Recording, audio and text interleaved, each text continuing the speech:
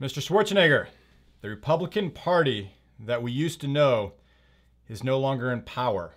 The educated, the smart, the brilliant, the ones that are economically focused on lowering the national debt, that are focused on supplying economic incentives for entrepreneurial growth to end the current income inequality that continues to expand.